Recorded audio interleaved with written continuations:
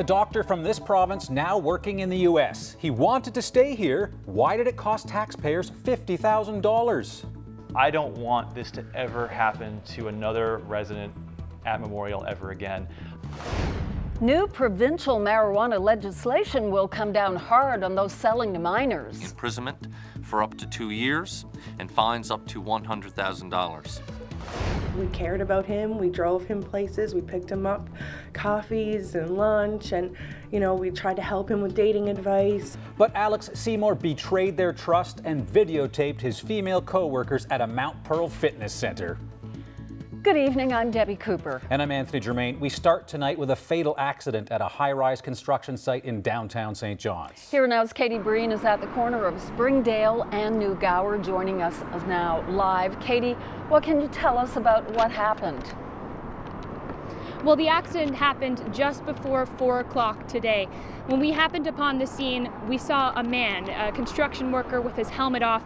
He was looking up at the building, rubbing the top of his head, just totally distressed about what had gone on. We parked the car, and when we got out, we came across witnesses who say they saw what happened. A man had fallen from the top of the building. They said he landed on his back. They say when EMS arrived, they immediately laid a tarp over the body. Witnesses say that the man, they were told that he was between ages 32, 33. I wasn't able to confirm the identity of the deceased, the company that he worked for, or the position he was in, but I can tell you about the scene today. At the New Fortis building across the street, you could see workers looking at the building from the windows. There was police here, there were ambulances and fire trucks, and actually still on scene. Some of the construction workers, they're huddled at the bottom of the building. Police did speak with reporters earlier today. They also said they couldn't confirm the identity of the deceased. When asked whether or not the man was wearing a safety harness, they say that too is part of the ongoing investigation. Construction at the site has been closed. It's expected to be a Hilton hotel that was supposed to at least open next winter. Reporting live, I'm Katie Breen in St. John's. The end of prohibition on cannabis is coming as early as this summer, and now we know much more about how the government will adapt to the pending legalization of recreational marijuana. Here are some of the key components of the proposed new Cannabis Control Act. You cannot possess more than 30 grams of cannabis in a public place. You cannot grow more than 4 cannabis plants for personal use, and retailers cannot sell more than 30 grams at a time. There will be steep penalties for those who violate the act, especially if you're caught selling cannabis to a minor. These and other details were released today at Confederation Building, and our Terry Roberts was there to take it all in. He joins us now live from our newsroom. Terry? Well, yes, Debbie, the province says it will be ready when Ottawa passes legislation making it legal to produce, buy and sell cannabis marijuana. So it's making some changes to some existing legislation, including the Highway Traffic Act. But the most substantive change is contained in this document right here, the new Cannabis Control Act. The legalization of cannabis is one of the largest policy shifts this province has ever seen. Once passed into law, this act will strictly regulate cannabis. It will also give the province's liquor corporation sweeping powers. The legislation that we are announcing today provides provisions for police officers or NLC inspectors to enter the premises of licensees, producers, and other places of business without a warrant to ensure compliance with the Act. But some of the stiffest penalties are reserved for anyone who might sell marijuana to a young person. Up to 2 years in prison, a maximum of $100,000 in fines. We will do whatever we can to discourage cannabis use by youth and to ensure use by adults is done as safely as possible. Stringent rules for sale, purchase and consumption. Even the transportation of cannabis must be done by a big-name company like Canada Post, all with the intent of protecting public safety. But will the rules be nimble enough to put a dent in the massive black market? I mean, we hope so. This is a brand new industry for us. Fines up to $500 for consuming cannabis in public. Up to $10,000 for consuming or possessing open cannabis in a vehicle or boat. And zero tolerance for novice and commercial drivers. Measures welcomed by safe driving advocates. This is one of the strongest laws set up in Canada for road safety. The other province that is above us right now is really PEI. So yes, we're pleased. We'd like to see it enacted as quickly as possible.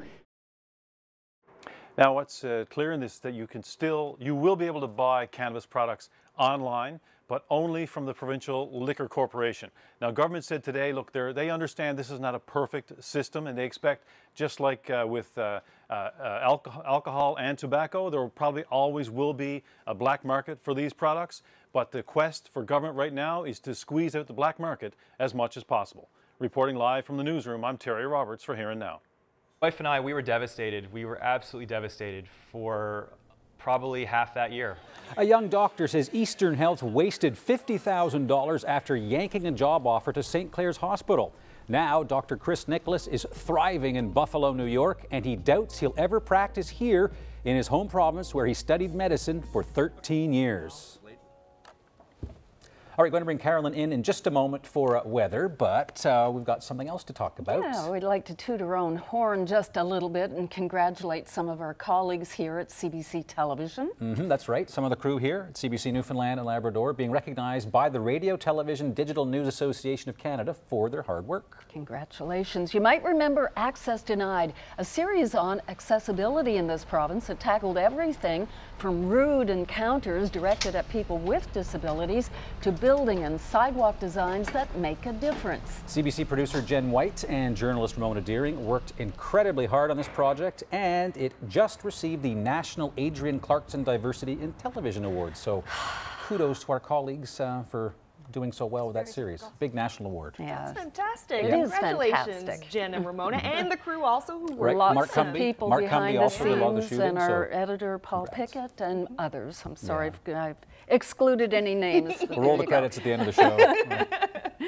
Well, we do have some weather on the way. Today was lovely in St. John's. Nice, bright, sunny day, but that is going to change tomorrow night and going to change for much of the island as well. So let's have a look. There is a special weather statement in effect for the entire island and for southeastern parts of Labrador, and that's because of this low here and this trough over Quebec that will merge over the island tonight and into tomorrow. So we have some showers that will come across the west coast of the island overnight tonight into tomorrow, and then this will start to track east throughout the day. The east won't really see much of this until tomorrow evening. That's when the rain will really ramp up. You can see it changing over to some snow as we get into the evening hours, and you can see the intensity of the rain ramping up there overnight, and the snow moving down there on the northern peninsula and along the west coast overnight on Wednesday. So yeah, it's going to bring a pretty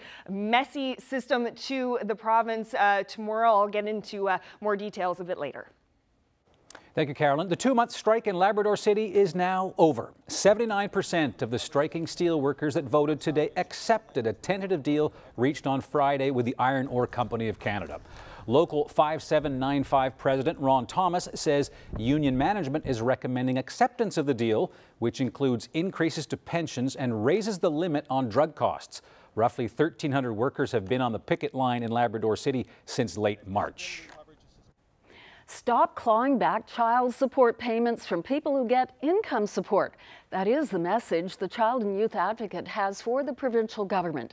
In a report today, Advocate Jackie Lake Kavanaugh says that anyone who gets child support from a former partner loses income support from the province, dollar for dollar. She says the policy hurts mostly single families led by women. The provincial government says her report will be taken into account during a policy review, which is now underway. Big damage done over the weekend in downtown St. John's.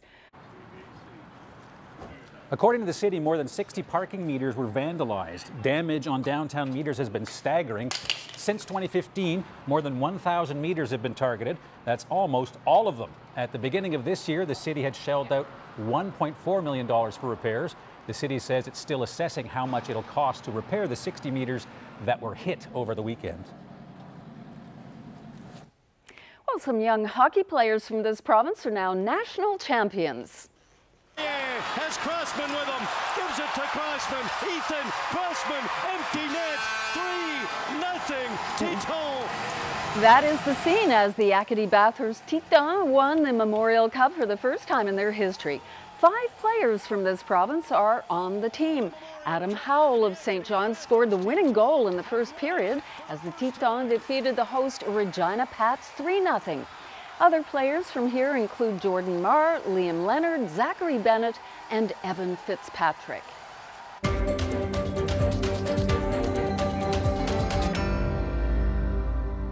Well, now to a Here and Now exclusive that is part of our Critical Condition series on this province's healthcare system. We often hear that it's difficult to keep Newfoundland doctors here, specialists in particular. One radiology specialist says he and his wife wanted nothing more than to settle down here and stay, but they didn't. Now, I've been working on this with our CBC Investigates team and got to learn a lot more about this young doctor. Dr. Chris here at Great Lakes Medical Imaging. We're in the Great Lakes Medical Imaging outpatient facility at Park Club Lane. Today we're going to do a biopsy. As you can see from the videos he makes, interventional radiology is his passion. My name's Dr. Chris and I'm an interventional radiologist. I was really attracted to the specialty. It was cutting edge. It was a perfect mix between using imaging technology and seeing patients. And I really just fell in love with the discipline. Memorial Radiology. As he started his residency at MUN, he and his wife Becky would eventually move to Vancouver for Nicholas to do a 1-year fellowship before coming back home. They bought a house in St. John's and they co-wrote a popular blog as they renovated the home they thought they would settle down in.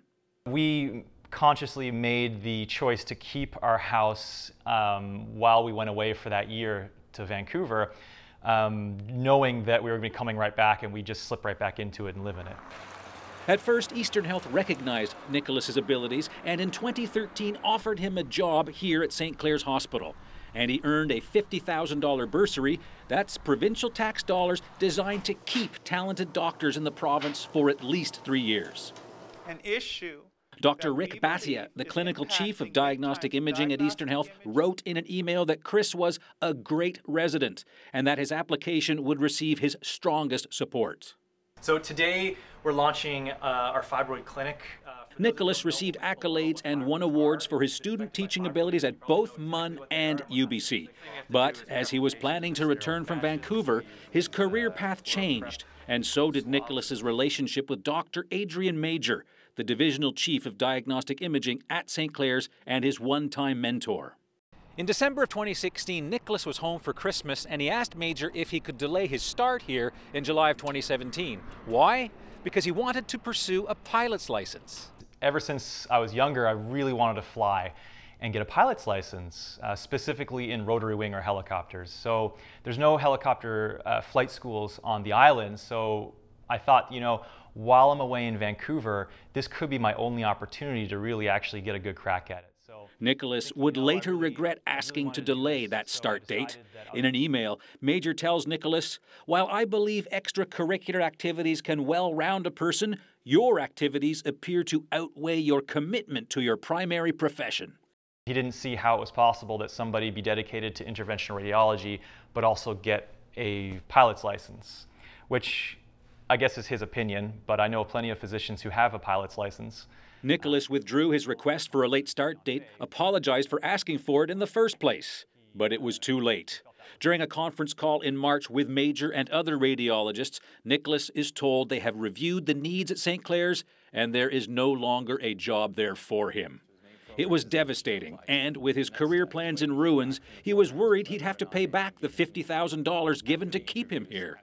I met with the VP Medical and he said that no, you don't have to repay it because it wasn't you who defaulted on your contract, it was us who pulled your contract.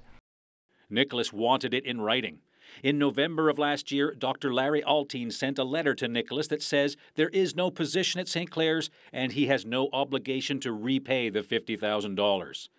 Nicholas says he was willing to speak with Here and Now for one main reason. There needs to be some accountability. How can one person or two people decide that nope, this person doesn't have a job and instantly just poof, $50,000 of taxpayer money disappears into thin air. That's not right to me. In this case, Newfoundland's loss appears to be Buffalo's gain. The practice in Buffalo I'm in now, everybody's like-minded. I feel like I was ostracized for having a social media presence in my previous role as a resident in Memorial.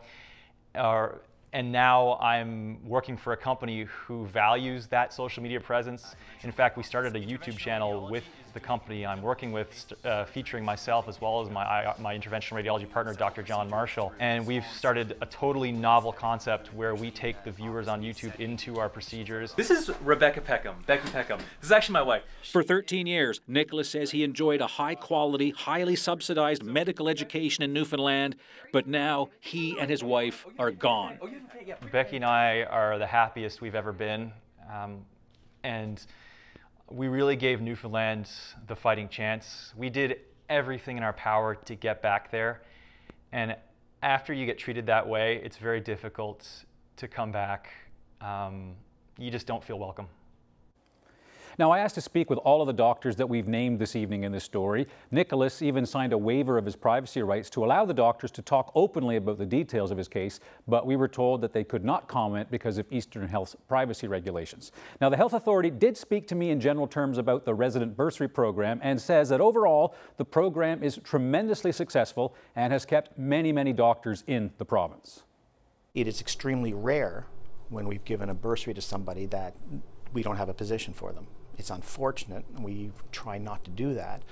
But in that case, you know, it's sort of on us, so we do not go after that bursary. But it's a waste of taxpayers' money, though, isn't it? It's not a waste because the intent is good. And in fact, over the last number of years that I can find data on, we've only had 2. And we provided bursaries every year for over 2 decades. So other than a couple of people, we're at 100%. Another inmate is dead, and now there's an investigation. Why a grieving mother says the justice system needs to do better.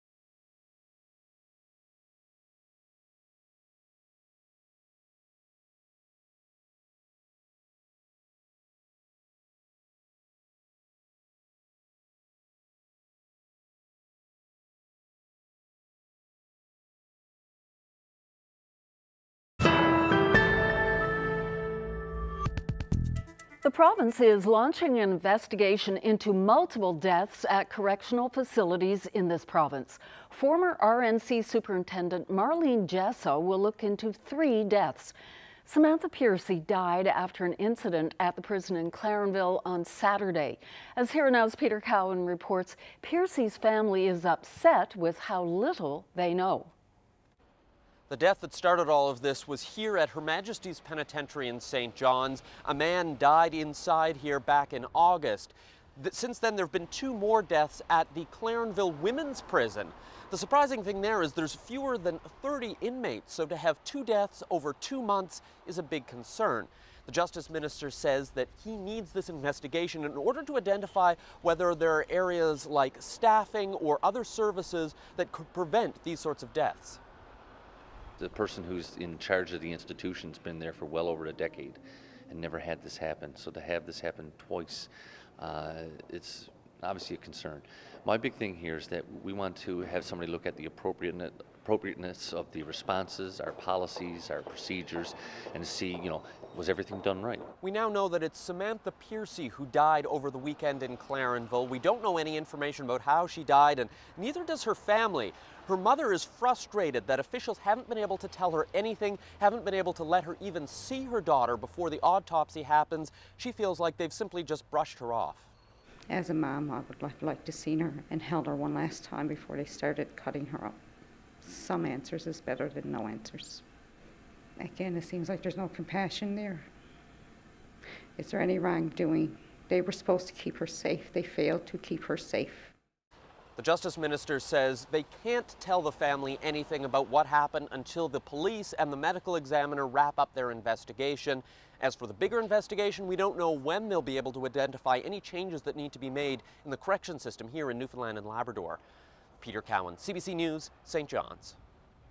Strong words from NDP leader Jerry Rogers as she told reporters at the House of Assembly this afternoon the justice system and the way it treats people with mental health issues is broken. When people are incarcerated, we have a moral and a legal obligation to ensure their safety and their well-being.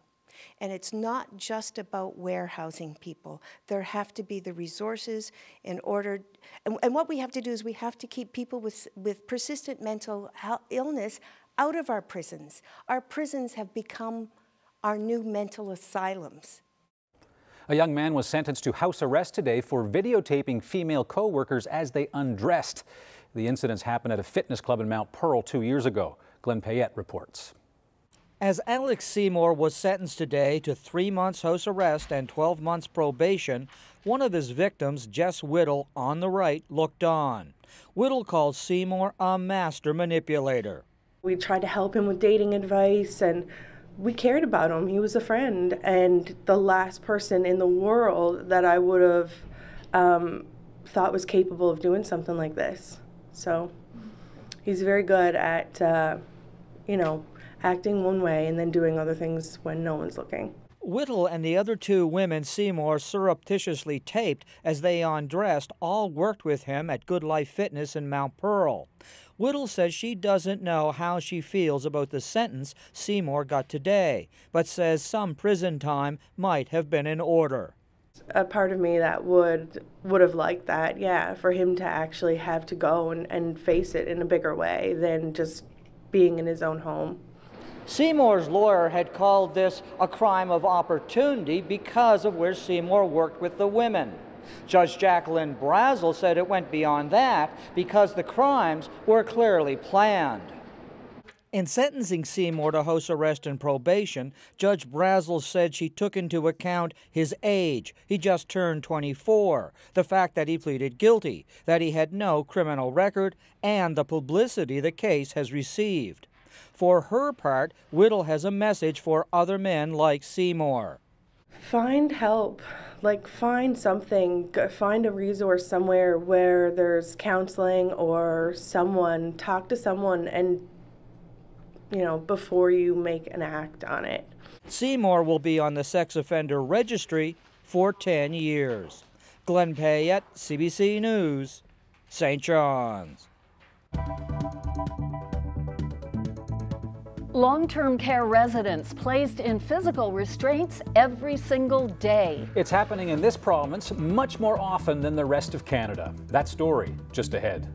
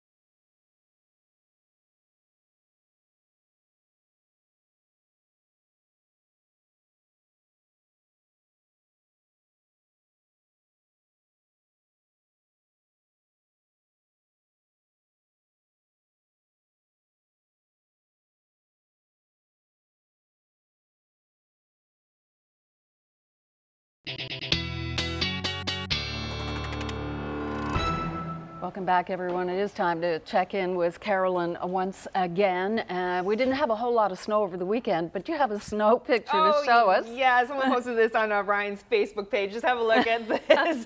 Now, this young man is going to his graduation ceremony in his grad convertible. He graduated from Lewisport Collegiate on the weekend. Joey Muse there. So I just thought that was kind of fun. It is. Nice touch, those boots. Yeah, absolutely. Thank you so much, Emily, for posting that on Ryan's Facebook page. Now, all that snow will be taking a bit of a beating. Here's a look at our weather on the way headlines. We have some heavy rain moving in tomorrow from west to east across the island. Then for some areas, that rain is actually going to turn to some snow. And then on Wednesday, we're looking at a windy, wet day for the east mainly. So this is what's happening overnight tonight. Here we are. We have some showers moving across Labrador. That's going to continue to the west coast of the island. So the heavier rain will really start tomorrow, but we are looking at some showers for tonight. Temperatures pretty cool on the island. The high there really 6 degrees in Corner Brook, but everywhere else is looking pretty chilly. No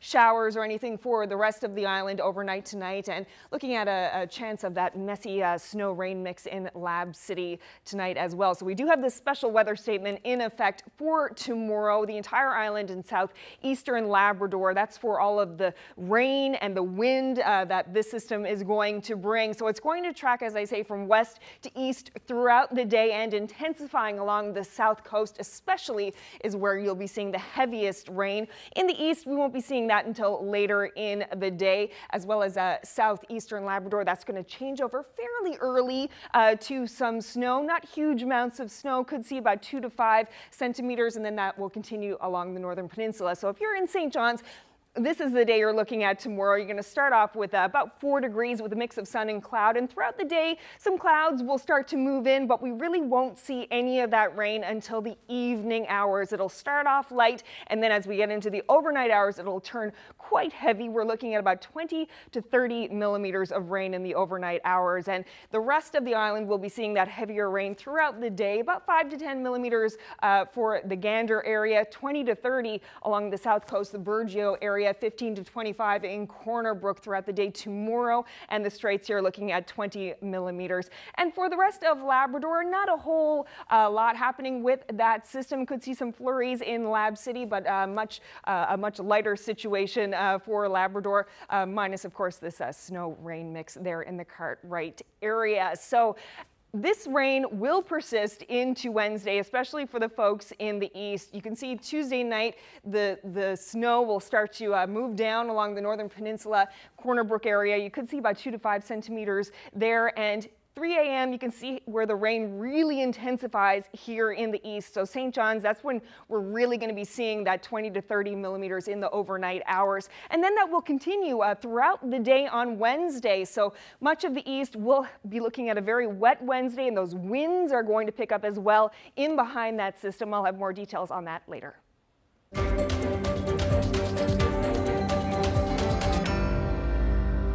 We return now to our critical conditions series. Tonight, the high use of restraints and one particular drug in our province's long-term care homes. Both are being used much more in Newfoundland and Labrador than in the rest of the country. Ramona Deering reports. He kept people on the hop, and while he was still alive, John Joe Pigeon was a legend, a magnet for other musicians, a born entertainer. But later, dementia meant waiting for a bed here, spending some time each day restrained in a chair something like this. He stayed at the Burin Hospital waiting for a bed because he wandered. Daughter Julie Mitchell says family and staff couldn't be with him every minute of the day. The chair kept him safe, but at a price. He looked at me and he said, "But I didn't do anything." He felt like he was being punished. And that was pretty heartbreaking. It's a common practice at long-term care homes in this province. 14% of the residents in daily restraints, compared to the national average of 6.5%. It's more than double, obviously, what the national average is. And I question why. Not just double, but here we've been trending up on the use of restraints, when Canada as a whole is trending down. Shirley Lucas is the CEO of the Provincial Alzheimer's Society. We don't recommend the use of restraints for anyone with dementia. But Debbie Forward of the Registered Nurses Union says the evidence is all around. When you walk through facilities, you see it. And when I talk to staff, because it's disturbing to see, there are times when it's needed, but when those numbers are telling me that we're using restraints at times that they shouldn't be needed. And when I talk to staff, they say, "Debbie, we just don't have the staff here." There's another issue inside long-term care homes. Residents getting antipsychotic drugs when they haven't been diagnosed with psychosis. The drugs can be used to manage the behaviors of people who have dementia. But once again, the rate of use here is extremely high. 38% of long-term care residents here, compared to the national average of 22%. Our rates have not been going down, unlike those national averages. The provincial government says it will announce a new program aimed at reducing those numbers in early June, and the Alzheimer's Society believes it will make a difference. Places like New Brunswick have seen use of the drugs start to drop, in part by trying to figure out each person's habits before they came to the home and keeping them going whenever possible. Some homes have also tried therapy animals and have found they've helped calm aggressive behavior. The Nurses Union wants to know if new staff will be hired in this province. And that's a question mark for Julie Mitchell, too, who says the staff was run ragged back when her father was at the Buren Hospital. Let them have some familiar activities.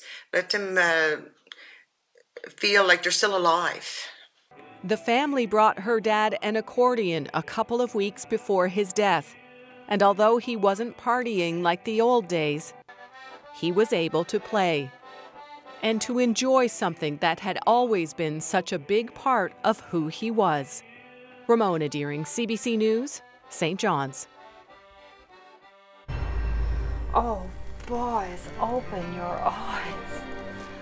There's no need for a 4-year wait for anybody. What happens when your healthcare system needs triage? Join CBC for a public forum on fixing Newfoundland and Labrador's healthcare system. Share your stories and solutions. Thursday from 6:30 to 8 p.m. at Munns Bruno Centre. You can also watch live on Here and Now or at CBC NL's Facebook page. More details at cbc.ca/NL.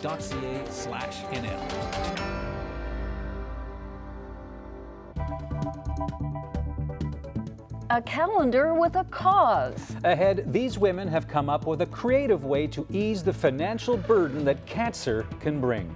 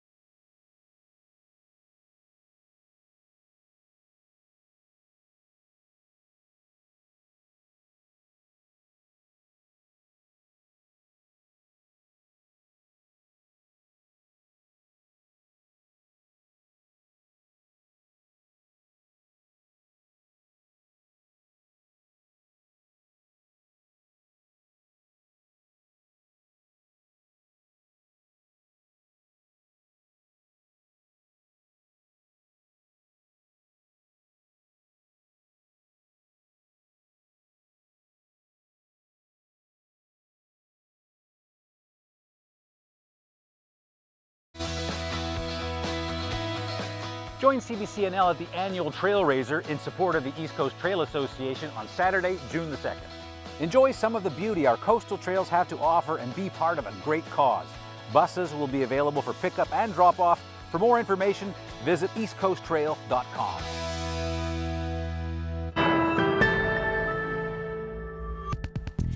Breastless and Beautiful. It is a unique fundraiser for an all too common disease, cancer. But a group of women is determined to make a difference to ease the financial burden that cancer can bring, all the while celebrating life and remembering loss. Yesterday, they held the first of many photo shoots. Dana Metcalf is spearheading the calendar project, along with Carrie Churchill, who happens to be one of the models. And thank you both very much for being here. I understand you two cooked up this idea. Carrie, how did this come about? Well, I was diagnosed with breast cancer in 2015, and it was traumatic because my son had to give up university and work 2 jobs to keep us afloat financially, because when you're diagnosed, you only get half your income most of the time to live on, and cancer takes a long time. And then I was diagnosed metastatic again in January, and I had met Dana. She hosted a Karma Day at her studio, her hair studio, and when I was re-diagnosed in January, I said, I just want to do something to help. Like, there has to be a way I can help people here in the province. So I went to Dana to get my hair cut to start chemo again, and something clicked, did it, Dana? Yeah. Off we went. Off we went. It just went from there, and she called me up and she said, we're going to do this calendar. And I'm like, really? She's like, yeah. I'm like, okay. So, and she created WINK, Women into Networking Kindness, and they're the team that's been helping me do all this. I couldn't do it without them. The financial burden, as you explained, it's very stressful and tough on top of the mental and physical experience that you're going through with cancer. Dana, that must have touched you. Oh, absolutely. I lost my best friend to breast cancer 2 years ago, which inspired Karma Day, which inspired our relationship. And then she inspired us, and we ended up here. I'm very connected in the hospital community. I have lots of nurses and stuff that have been friends of mine for a long time, and the number changed from 1 in 9 to 1 in 7, even since I've been back in the province of Newfoundland and Labrador for breast cancer. So I'm very consciously aware of what's happening in our community, especially with what I do for my day job. So yesterday you got the ball rolling with your first photo shoot. Carrie, you wanted your mother to be with you. She was going to be one of the models too, but she couldn't make it, could she? No, she couldn't. What's happening? My mom is terminal with bone cancer. She was in the shower and she twisted her ribs, and so she was in too much pain to attend. Yeah, but she's doing well considering all things. So the photo shoot carried on, and I'm did. sure she was there in spirit. Oh, absolutely. There are, of course, models for the 12 months. And I went looking at the pictures yesterday. There were 3 themes after the preps were done. There were themes of a tea party, a bird's nest, and a pinup. What do they symbolize, Dana? Oh, they represent all the different facets of cancer. So, for example, the nest with Carrie, and it was supposed to be her mom, symbolizes rebirth. You know, Carrie's now going through remission, and her mom is in the final stages of her battle. So we thought that was very representative of where they were. The tea party, which we featured the 2 sisters, they're 2 of 4 that are currently either in remission or going through the process of chemo treatments with cancer. And the 2 ladies that we feature in our calendar are survivors. One is, I believe, 5 years in, one is 9 years in recovery. So we wanted to have a tea party in celebration of their achievement. And there was a pinup section. Well, you know, that's an interesting story. She ended up being a la carte. We have her actually picked for another shoot for the actual calendar, but we invited all of our breast cancer models to join us on set, because we want to motivate them. We want them to feel inspired. We want them to feel beautiful. So she happened to be there. We happen to have extra props, so we said, all right, well, here we go. Well, you want to inspire the women who were involved in this project, but you also hope to inspire the public. Carrie, what would you want people to take away from looking at these pictures when the calendar comes out? One important thing is I want women, breast cancer survivors, to realize that you're beautiful with or without breasts, with or without hair. You're strong and you're brave. It just takes everything in you to get through the day when you're doing treatment, you know. And also I want everybody in this province to help support this and just help as many people as we possibly can. Carrie, And Dana, thank you so much for telling us about this, and good luck with the project. Thank you so much for the opportunity. This is wonderful. Yes, amazing. Thank you. All the proceeds from the Breastless and Beautiful calendar will go to the Dr. H. Bliss Murphy Cancer Patient and Family Support Fund. And you can get more information. Just go to the 3 W's, breastlessandbeautiful.ca. In other news now, 2 Canadian banks are warning customers about a data breach. The Bank of Montreal and CIBC's Simply Financial were both targets of a recent hack attack, and the personal information of thousands of customers may be compromised. CIBC's Simply Financial says 40,000 accounts are affected, 50,000 for BMO. It believes the attack came from outside the country. Both banks say they're taking action to enhance their security measures. They're urging customers to do the same by monitoring their accounts daily and ensuring their personal access codes are complex.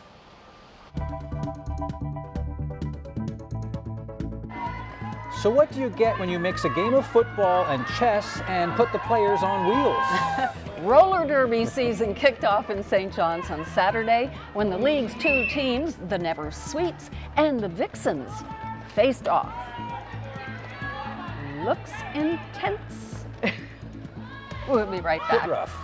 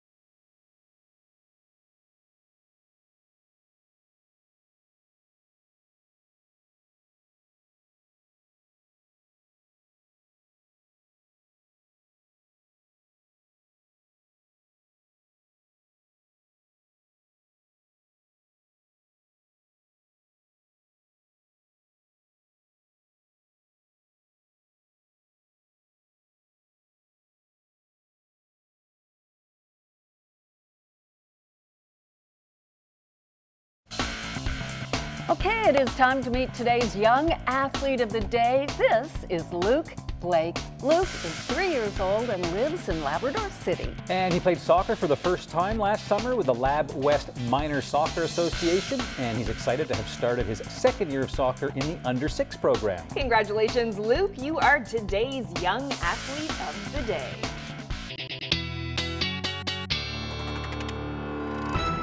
Well, lots of sunshine here in St. John's today. I'm not sure what it was like in the rest of the province or whether the sun's going to stick around. It's not going to. Tomorrow in St. John's is not going to be too bad. I mean, things are pretty cool, but we won't really see much rain until tomorrow night. But as for today, there were some very interesting temperatures around the province. Let's just have a look at today's highs. I just wanted to point this out. The hot spot today, Happy Valley Goose Bay at 22 degrees. So it was quite a nice day there as well.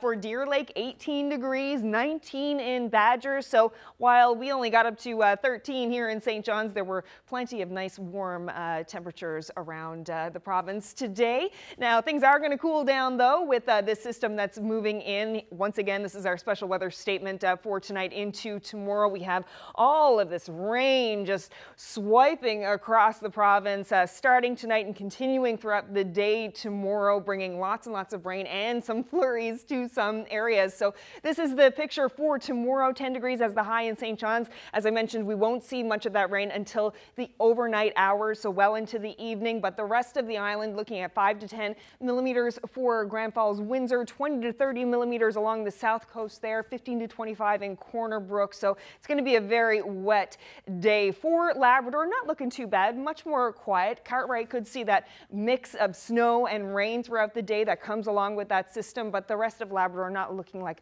it's going to be getting a whole lot of action from this system. So Tuesday evening into Wednesday, you could see the snow that will be moving down along the northern peninsula, 2 to 5 centimeters of snow, so not a whole lot. And then we have this rain intensifying once again on Wednesday morning and throughout the day on Wednesday. And you can see the wind picking up as well in behind the system. So on Wednesday, that's really going to be what the story will be. 90 gusts in St. John's Wednesday afternoon. So we'll have the rain and we'll have the wind on Wednesday. So yes, this is the picture. Showers and windy. A high of 7 degrees in the east, periods of rain for central parts of the province, 4 degrees there, and not too bad in Labrador there, a mix of sun and cloud, and 14 degrees right across the big land on Wednesday. As we move into Thursday, it's fairly quiet. You can see lots of cloud cover here, looking at some showers, but nothing major. 9 degrees as the high in St. John's and the eastern areas, getting up to 11 in central, and not too bad along the west coast there, 14 degrees with some cloudy breaks, some nice warm temperatures there in Labrador, even though there will be a few showers expected there. Mostly cloudy day, but you could see a touch of showers. Looking into the long range now, Thursday afternoon, you could see some showers and some rain moving across Labrador. Things are fairly clear on the island. Chance of some flurries there as well. Some rain as we get into the weekend. Sunday afternoon, a possibility of some flurries there. It's still early days, but that's what it's looking like so far. And as we get into Monday afternoon, things start to clear off nicely. So you can see for St. John's and Central, pretty wet week right through until Sunday, and then things start to clear off on Monday. Not looking too bad there in the west. And for Labrador, similar story, some wet weather there, but things start to clear off. Temperatures not as warm as they are going to be on Thursday, but yeah, things will start to clear off as you begin your work week. Debbie? Thanks, Carolyn. Back now to the story of a 24-year-old man who took intimate videos of his female co-workers at a gym in Mount Pearl. This morning, Alex Seymour was sentenced to 3 months house arrest and 12 months probation. Seymour used his iPod to record 3 women changing in their offices. One of his victims, Jess Whittle, spoke to reporters earlier today. Do you believe that Alex understands the impact that what he did has had on you? I don't know. He, in my opinion, is a master manipulator. So everything that I've ever known about him, I don't really know what's true and what's not. So it would be great to say yes when he got up and apologized that that was real and genuine, but when you're so great at manipulating people and you can get your friends to trust you so much that you can videotape them, I don't know. Can you explain that a little bit? What do you mean by he was a master manipulator? He was our friend. We all trusted him. Like the other girls that are involved in this case, we're all close friends. We cared about him. We drove him places. We picked him up coffees and lunch, and we tried to help him with dating advice, and we cared about him. He was a friend, and the last person in the world that I would have thought was capable of doing something like this. So he's very good at, you know, acting one way and then doing other things when no one's looking. Whittle also told reporters she'd like to see improvements made to the support services offered to victims. More of like a human interaction, to be honest. Like, you get letters in the mail that say basically we're here for you and you can do this or you can do that, but it would be great to have like an actual human that calls you and offers you their assistance or asks you how you're doing. A letter in the mail is great, but it doesn't have that personal touch, and it's scary when you're involved in something like this to get a letter like that in the mail that says victim impact, and you realize, A, you are a victim, and it's now in your hands. You have to be the one to reach out, when sometimes you just don't have it in you to be that one to reach out. Turning now to international news, an undocumented migrant from Mali is being celebrated as a hero tonight in Paris after his heart-stopping rescue Saturday of a child dangling from a fourth-floor balcony. And the video is incredible.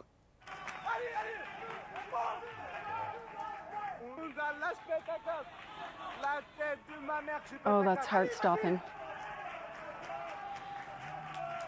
The 22-year-old leaped into action after spotting the danger. Somehow he managed to clamber up the outside of this building and pull the 4-year-old to safety.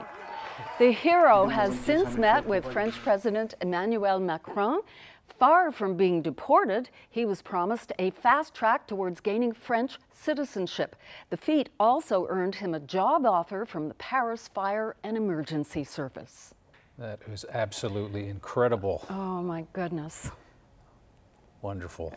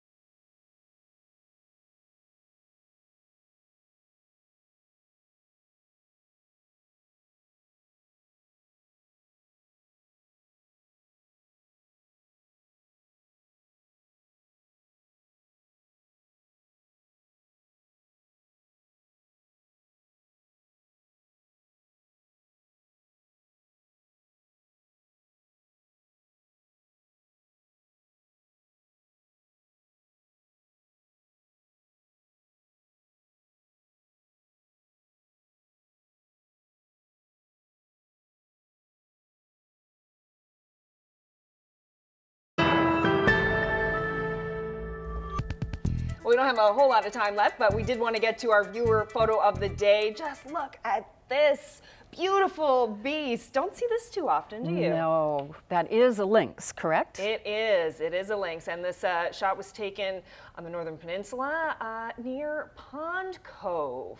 It's a gorgeous cat. Gorgeous. I thought these things were supposed to be elusive, and like there were two screaming that are all over the internet, and now this one, have they decided to lose their introverted nature? Yes, so. So beautiful. Yeah, we need to see more of them. Apparently they're mostly nocturnal, is what Vernon Buckle, who posted this photo, mentioned, that you're usually hunting hares in the Just nighttime. look at the way it's looking right at the lens. I mean, it's a beautiful I did shot. say once, maybe a couple of years ago, when we did have another picture of the lynx, that one leaped across a path when I was in the backwoods, summer vacation in Port Union as a young girl, and it was a lynx. It just ran right in front of me and ran off. It was just an amazing sight. I was That so must close. have given you a fright. I know, but it was, They're big. It was beautiful. Yeah, gorgeous animals.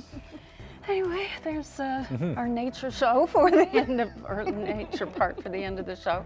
Thanks very much for joining us. Have a great night. See you back here tomorrow. Good night. Good night.